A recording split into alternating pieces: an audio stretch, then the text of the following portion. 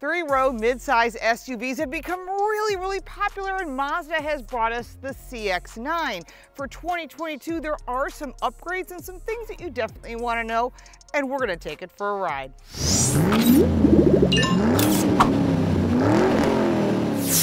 Welcome back to the channel. I'm Lauren Fix. The 2022 Mazda CX-9 has some upgrades for 2022. Starting with every single vehicle in their lineup is all-wheel drive, and there is a premium trim level, which is really nice, and it has some pretty impressive features to compete with the likes of the Kia Telluride and the Hyundai Palisade, as well as some other vehicles like the Honda Pilot. So this is a really popular segment, and people want affordable three-row transportation. There are some pluses and minuses to all vehicles, including the CX-9.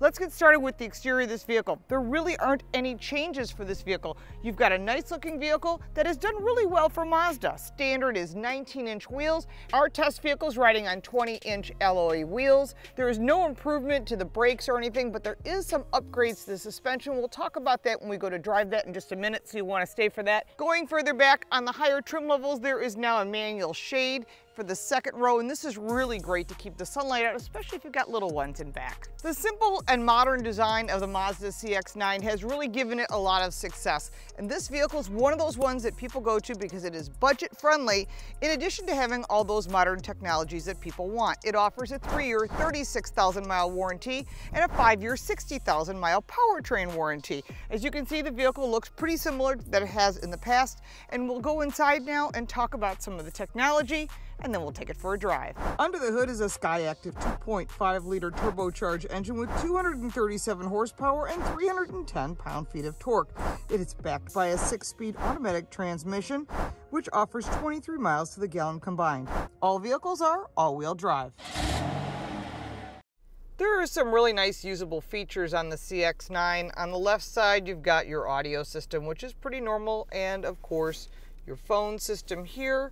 The right side is your cruise control and your distance, which is part of the safety features. In front of you, you've got two different stalks, including the plus and minus, which I kind of chuckle at because this is not going to be driven at a racetrack or anything that has to do with performance, but you might use it for towing. By the way, the towing capacity is 3,500 pounds. There are real gauges in front of me, which I actually prefer because if you have a digital setup and something fails, you're not going to be able to read your information. But everything's really easy to read. The only thing that's digital is right here, which is going to be your fuel and your fuel economy on the left side of the speedometer. On the left side, you get your vent and then some of your additional controls, including the hatch, the around view camera, lane change departure, park assist, and if you wish to go off-roading. Inside this modern cabin is a 9-inch screen, which is not touchscreen. You have to use the dial. That's the way Mazda wants to do it. So you have to turn that dial to get to whether it be the navigation, which is part of the higher trim levels, your communication for your phone, your entertainment, which does have Apple CarPlay and Android Auto available. It is with the wire. In addition, you can go into those information settings and get whatever it is that you need for your vehicle, including the fuel efficiency monitor and the Sirius XM Travel Link, and your vehicle status monitor, which has all this great information. Again, it's very simple. It's black and white. There's no color involved. The navigation screen is very basic. The rest of the screens are black and white, pretty simple. If you go to the audio screen and you put up your music, you do get the ability to see what station you're on, as well as an album cover picture if you're listening to something that has it. You also have your climate control with sync buttons. It is a 3-stage climate control, so there is also climate control in the back seat. This is wireless charging, which I think is nice if you like to use that. There is a regular shifter with park, reverse, neutral, drive. I call that a Prindle. In addition, there is a sport button, which really only allows you to have higher RPMs. It's pretty simple. It's either on or it's off.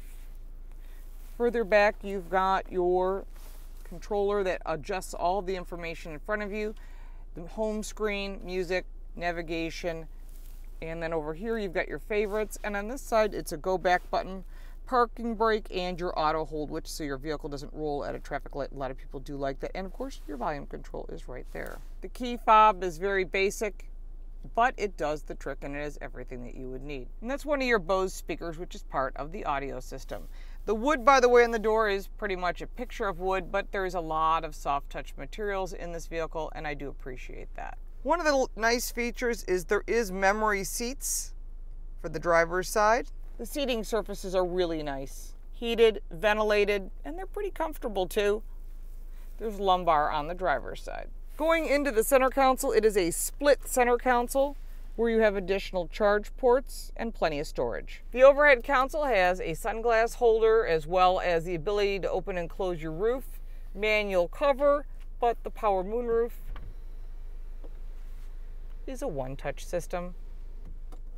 Pretty simple. 0 to 60 in the Mazda CX-9 is 7.6 seconds, which isn't bad. It's a good sized vehicle. You're not going to be racing it. And there we are, we're at 60. There is also a head-up display, which I do think is very helpful, and sign recognition. In addition, this vehicle gets 23 miles to the gallon combined. I was glad to see that the CX-9 runs on regular octane fuel because gasoline is just getting more expensive every day. And if you can run on the regular, you can probably find some bargains floating around. The acceleration is pretty good because of the 2.5 liter turbocharged engine. Even in the mid-range when you're doing 30 or 40 miles an hour, you can put your foot in it and it takes off. It's a bit loud when you put your foot in it all the way, but the whole idea of this vehicle is it's a family vehicle and it's got a lot of safety that is standard. And I think that's a big part of what people forget is a vehicle like this is really easy to drive.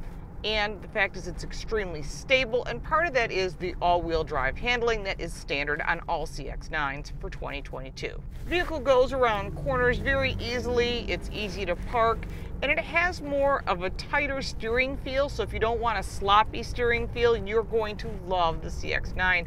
I think what they've done to improve some of the suspension and handling for this year has really given you a better feel for the roadway, and again, that's a personal choice what vehicle you like to drive, so of course, like any vehicle, test drive as many of them as you can. It's obviously best to avoid potholes, but this vehicle does a good job absorbing some of the undulations in the roadway and some of the wear and tear that we have here up in the Northeast. But around the country there are potholes. Try not to hit them, but the fact is this vehicle does a really nice job, gives you a good stable feel. Considering the size of the vehicle, it's pretty impressive, and that's one of the things that the CX-9 offers is good performance and handling, and of course, safety. The nice thing about some of these safety features, including lane change departure, is it explains it on the right side of your center screen. Now, a lot of vehicles are starting to do this, but it's good because people don't necessarily understand lane departure warning or the distance control. Now, in addition to that, you have an active safety. This includes the lane keeping assist, which is vector control, which is standard on this vehicle. That's part of the handling.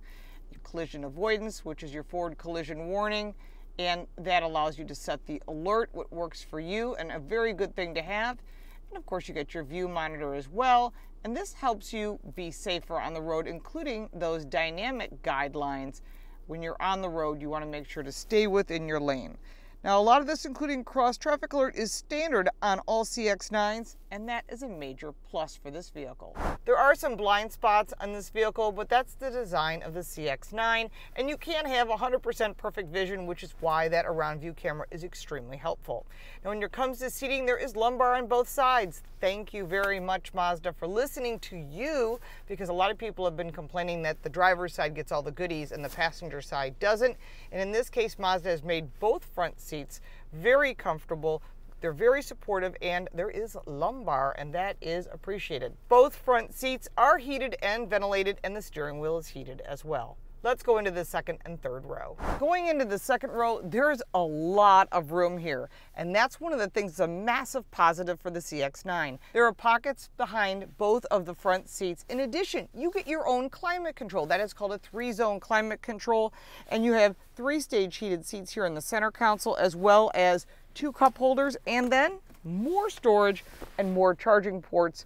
The kids are going to love this. Now remember, these captain's chairs are available on the higher trim levels, so if you're buying the lower trim level, you're going to get the bench seat, so you're going to lose this center console. Now in front of you, you've got your automatic climate control. Heated, cooled, that's adjustable as well, and there's more ventilation and charge ports. To get to the third row, you lift the lever on the second row captain's chair. Getting into the third row is pretty much relegated to children. It is very tight. If this seat comes fully back, I'll slide over, and when this seat goes fully back to where it was, there really isn't much room. I'm 5'8" and all legs, so I'm going to sit in the middle here in order to give you some sort of evaluation. There's cup holders on both sides and additional storage for snacks, 2.5 amp USB ports on both sides. There's no storage behind the seats, but this is perfectly fine for 2 people. Certainly not 3. There are child safety seat attachments in the second row with plenty of room for rear-facing child safety seats.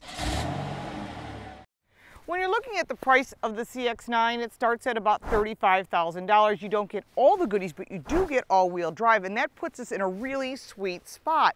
Because when you maximize it up and you put the top trim level on with the 20-inch wheels and all the accessories such as the navigation and all the safety features, including the around view camera, your vehicle can come in as high as $47,300.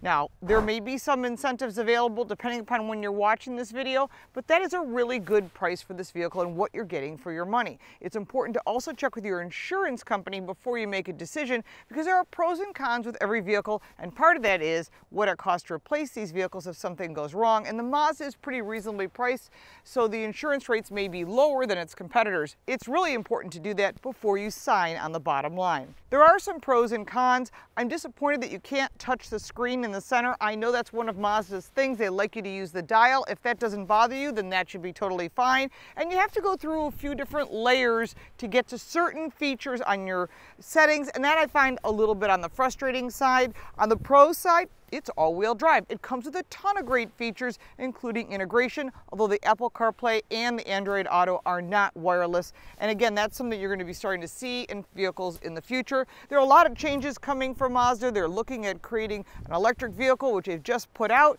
and some new models as well. Now, I didn't cover every single detail on this vehicle, and I'm sure you have additional questions. Put those in the comments below. I'm happy to answer them and get some answers for you, because I think you really need to know what's going on before you buy one. Now, if you're going to buy a CX-9, you bought one, put that in the comments below. Let us know how you like it. If you bought something else, why did you buy that? A lot of times people like to go back and see what making sure they didn't have buyer's remorse. We don't want you to have that. We want you to have car smarts. You can find more information on my book, our podcast, as well as our website, Car Coach Reports. That's listed in the description down below. I'm on all social media at Lauren Fix. If you got value from this video, make sure to like and subscribe for more videos like this one, and we'll look forward to seeing you next time.